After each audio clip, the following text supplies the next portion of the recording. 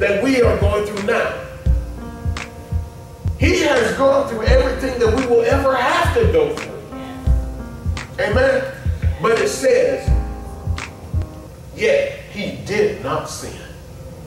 So let us come boldly to the throne of our gracious God, that we will receive his mercy and we will find grace to help us when we need it most. Amen. So I can go to him myself boldly, confidently, with power and authority, and know that all is well because I've got peace with God and I have received his grace. Glory to God. Ain't no devil in hell can stop it. Glory to God. Hallelujah. Because I've now got access to grace. Glory to God. The fourth thing is that, well, let me go back. Is that you can now rejoice in the hope of the glory of God in the Amplified Romans 5:2.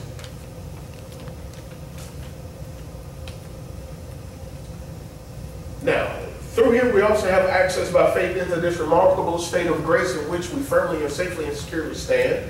Now, it says, let us rejoice. What does that word rejoice mean? To celebrate.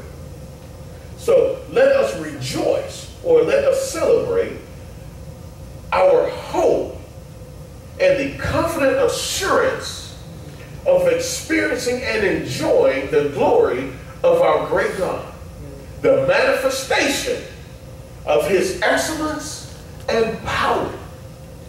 We can rejoice that his power and authority has been manifested in us through salvation.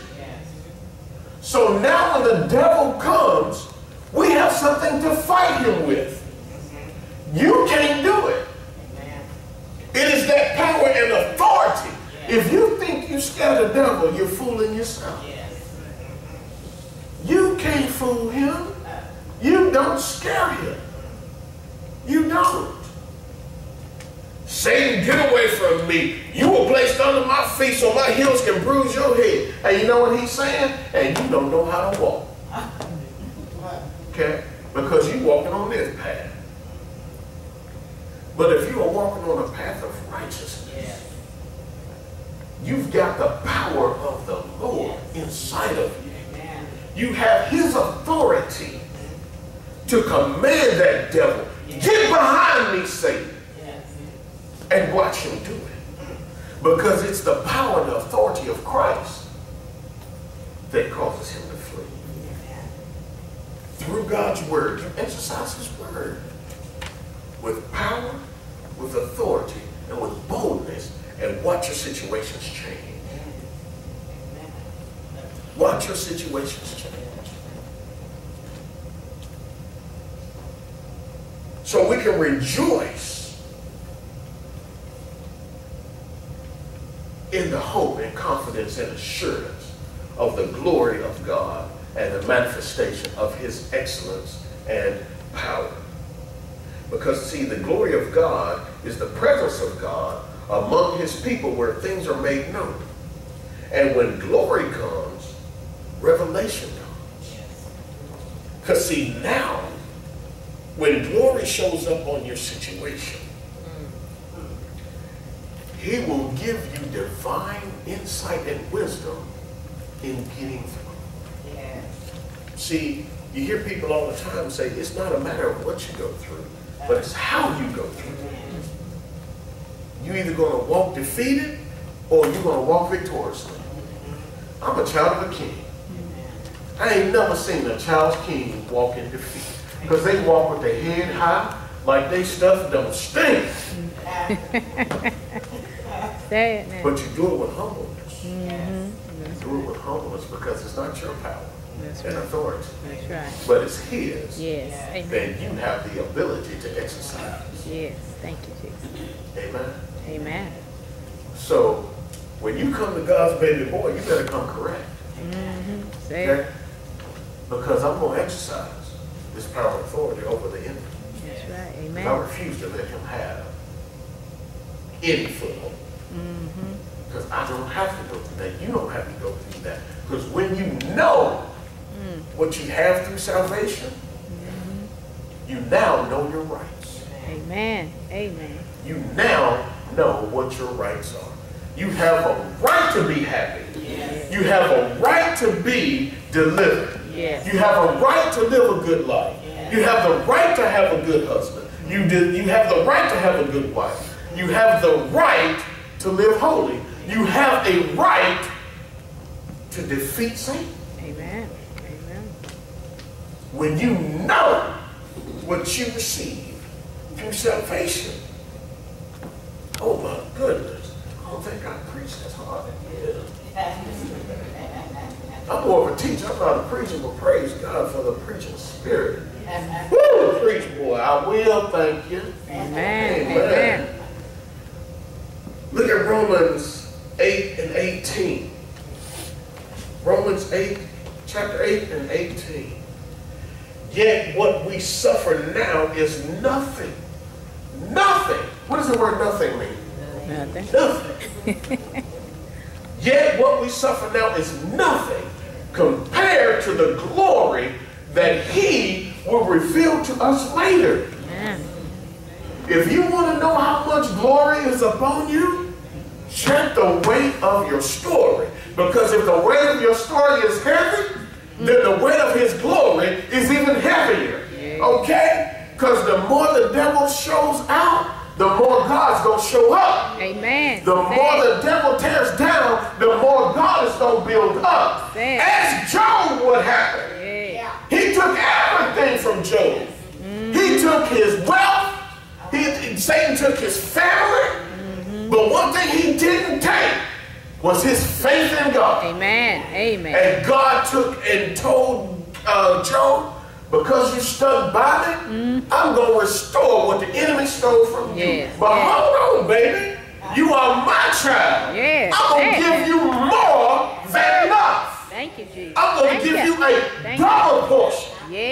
So if you want to know the weight of his glory, just look back at the weight of his story, of your story. So now when I look at my situation, I can look at my situation and say, thank you. Because God will use your tribulations that you're going through to help perfect you. Thank you. To help grow you. Thank you. Amen. He will help that situation. See, it's not that he wants you to go through that situation. Because trust me, his hand is right there. You're right here. His hand is right here to smack the devil away. To smack the devil away. To smack the devil away. And then when he smacks the devil away, guess what happens? Now his hand's going to do you just like that. Amen. Amen. Thank you. Oh my goodness. It is nothing. Our sufferings, our troubles is nothing compared to the glory that he will reveal to us later. So now when I see someone else going through, I can say, baby, just pray it out. Let it go. I've been through that.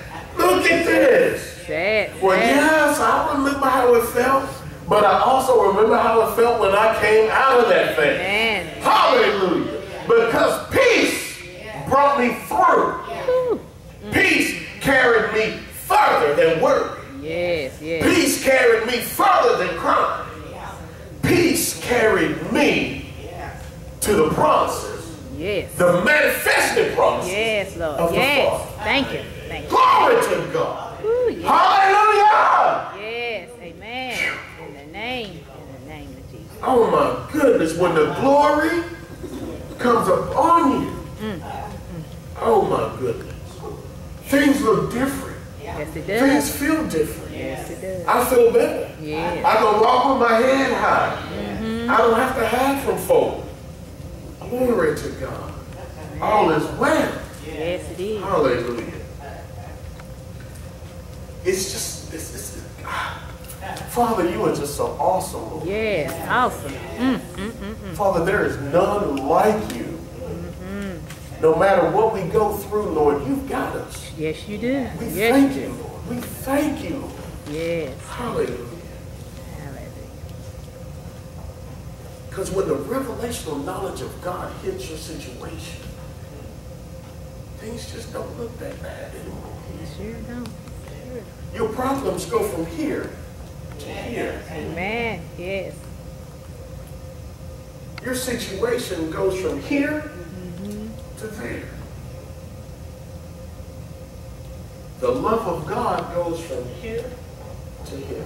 Amen. Thank you, Lord. Thank you. With his revelation.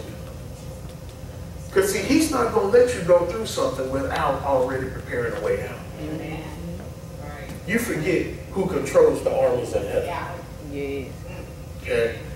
The first thing in our natural lives, when our military is going into battle, the first thing that they devise is not a plan of attack. You may think so, but it's not. They actually decide an exit strategy before they actually design the plan of attack. They plan an exit strategy. So don't think that the high commander-in-chief didn't already prepare your way out of a situation before you even got to it. Like I said, it's not how you, it's not what you go through, it's how you go through it. I'm going to follow the battle plan of the Lord. Then I know I can see the light at the end of the tunnel. Because if I go to the left, I might hit a dead end. And who knows what's around that dead end? Darkness. I'm going to stay on the beaten path where the light is so I can see the Father. Amen?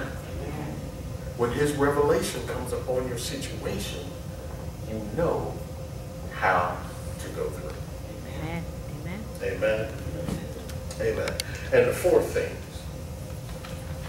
hallelujah, that you receive through salvation is the power of rejoicing in your tribulation. Romans 5:3 in the New Living Translation, please.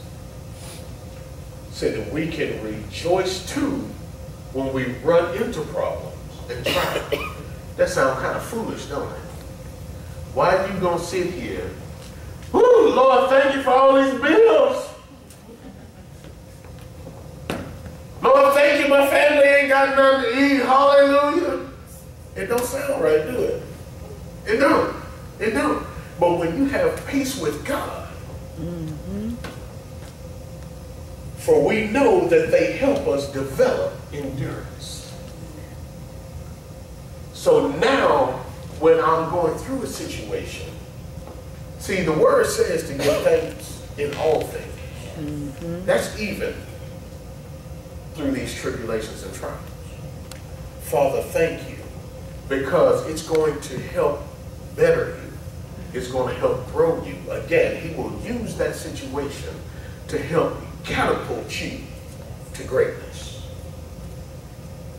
So even though the doctor says that I've got diabetes, I take medication for it. Father, I thank you for it. I thank you for having it. Why? Father, I thank you for being overweight. I sure do. Thank you, Lord. Because when his revelational knowledge came upon me, he said, you got to get up and do something to get that weight off of you. Now look what happened. I've lost 37 pounds. That's right. Praise God. Thank you, Lord. Thank you, Lord. I'm up exercising, and I hate to exercise, but watch this. He knew I hated exercising. The only exercise I wanted to do, run to the kitchen, grab something to eat. Okay? I was on a light diet. I saw a light, I ate. Okay? But he said, I know that you hate exercising, but watch this. He provided a resource. That's right. Righteous man. But he provided a resource for me to not only get my exercise, but I get paid to do it. I get paid to do it. And got really good benefits. So, as much as I hated Hear the doctor say, you've got diabetes, you got to take medication, you're a little too chunky. You're cute, but you're chunky. Okay? I think that last part. But when God's revelation came upon me, it's like, I'm looking at my hands like, all these pills I got to take. I got to give myself 4 shots a day. 3 when I eat and 1 before bed. Man, that's no, I'm not having that. So I prayed. And every time I take my medication, Lord, in the name of Jesus, I'm healed. Lord, in the name of Jesus, I'm healed. But see, they say faith without works is dead. You're right. Because you can have all the faith, but unless you take a step toward that faith, Right. ain't nothing going to happen.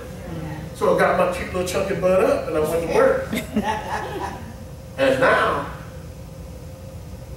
slim it down. Yeah. You can call me Big and Slim. Hallelujah. Amen. But, watch this. My doctor looked at my last A1C results and he said, man, I got to take you off some of this medication. Amen. In the name of Jesus. Amen. But see, when the glory of God came in to my situation, I feel better. Amen. I sleep better. Amen. Okay? I'm not as moody as I normally am. Amen. Hallelujah. And I can fit in clothes I ain't worn over 2 years. Amen. Hallelujah. Amen. But that's what happens when the glory comes upon you. See, you can rejoice in your tribulations at that point. You know, I didn't like being big, but I praise God for it because it helped me to realize that I needed to get healthy if I'm going to be around and take care of my family. Amen. Amen. Yes. Amen. Yes. So, in all things, give thanks. Amen. Amen. So you're having problems with your spouse, with your kids, with your family, with your job. Praise God for it because He's working something out. Amen. Amen. The thing that He's working out might be the very thing that's bothering you. Working it out of your life so that you can get to that peace. But if you want that peace, you can't hold on to that thing. See, I tell everybody, when you kick the devil out, make him take his bags. Because when you kick the devil out and his bags are still there, you give him a right to come back. Why? It's just like if I allow Barry to come live with me. After 30 days, he's established residence, right? Legally. He's established residence, right? So when I want him out, look what all I got to go through. I now have to go to court because he ain't going to leave because he's got to do it. I could do it, you know. But I now have to go to court. I have to ask the judge for permission to kick him out. Then the judge says, okay, well, I grant you that order. So now it's going to take probably another 2 weeks for them to even serve him with that order. And even then, he's got 90 days to contest it. When I want him out now, he ate the last Oreo cookie. I want him gone. But I gave him a right to be there because I invited him. You allow Satan to be there because you invited him. How did you invite him? With the choices that you made. It was your choice. To sin or not sin, you chose to do it, not me. But when you tell Satan to get gone, as the youngest come, I don't even know if they still say this, kick rocks. Make him take his bags. Because if as long as you allow him to stay there, he's got a right to come back. You got to kick him out. So he gives us the endurance to get through our situations. And then once we get through them, we're done with it. Amen. One last one and we'll let you go. 2 Corinthians 4:17 in the New Living Translation. Watch this. For our present troubles are small. Small. They may look big to you, when you don't have peace, when you don't have confidence, when you don't have the surety of your salvation, they may seem insurmountable. But when you have it, it says that our present troubles are small and they won't last long. Yet they produce for us a glory that vastly outweighs them and will last forever. Now let's read that again. For our present troubles are small and won't last very long, yet they produce for us a glory that vastly outweighs them and will last forever. Your problems have an exit. Your problems is just like spoiled milk. It has an expiration date. What do you do with food that expires in your refrigerator? You throw it out. Look at your situation. Look at your problems and tell them, time's up. Time for you to go. Exercise your authority. Exercise your power. Realize what you received through salvation has already prepared you to defeat the enemy in your life. You have a right not to deal with Satan. You have a right to be happy. You have a right to not be bogged down with all these problems of this world. You have a right. Exercise that right. You have power and authority. Put it to use. Put it to use. Because if you've got peace with God, you've got access to grace, you can rejoice that all is well. Because the glory of God is going to come into your situation and change things. Stop being so self-defeating. Okay? You gain weight, so what? Everybody does. But get off your behind and do something about it. Amen. That's right. Don't keep telling me I'm fat. Yeah, you are. My wife, I tickled her today. She asked me one day, she said, baby, how do I look in this dress? Notice I ain't said nothing, right? I'm wise. No, I ain't say nothing. And then when she said the one thing, and see, my wife, I don't pull any punches. She says, no, this makes me look fat. Yeah, it does. But you make you look fat before that clip clothes did. Okay? Don't complain to me if you ain't willing to do something about it. That's right. That's right. Okay? Now, if you want some help, I'm here to help you, but I ain't going to sit here and be a member of your pity party. I don't have time for it. Because I've got peace. Amen? Amen. Stand to your feet. Hallelujah. Understand that when you realize what you received through salvation, now I want everybody to do this one exercise. Before you came in here this morning, I guarantee it, before you came in here this morning, you had something in your mind that's been bothering you. You thought about it. Am I right? Whether it be finances, whether it be I'm hungry, whether it be child, parent, family, spouse, whatever. You had something that's been weighing on you all week, and you were just thinking about it before you even got here today. Now I want you to take what you just learned through God's Word. Now take a look at it now. Take a look at it now. How big is it? Can you get through? You know how now. Change happens when you want it to. You purpose yourself for change, it'll happen. When you realize what you received through salvation, your problems don't look as big. You now see, I'm good. I can get through this. Pray for the other party. Let it go. Let it go. Forgive them. That forgiveness is for you. It's not for them. That forgiveness is for you, because until you forgive them and it's not weighing on you, you don't have that peace.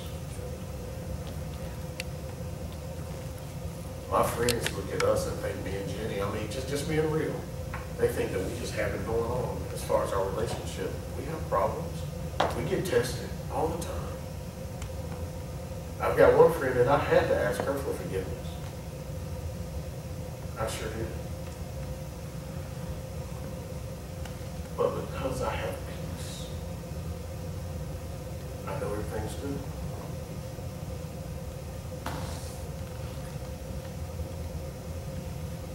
So you may be here today and saying, I need that peace in my life. You might be saying, hey, I accepted Christ and I've been going through some things, so I haven't really been with him, but I would like to rededicate my life to him.